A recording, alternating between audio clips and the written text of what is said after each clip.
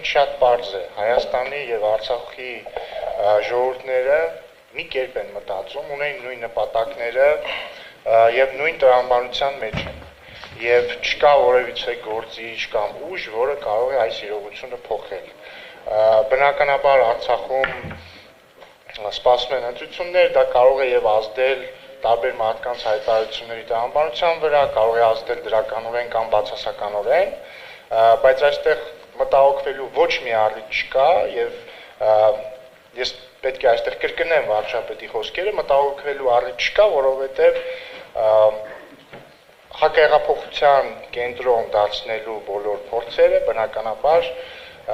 կվերջանան հեղափոխությամբ եւ պետք է ուղղակի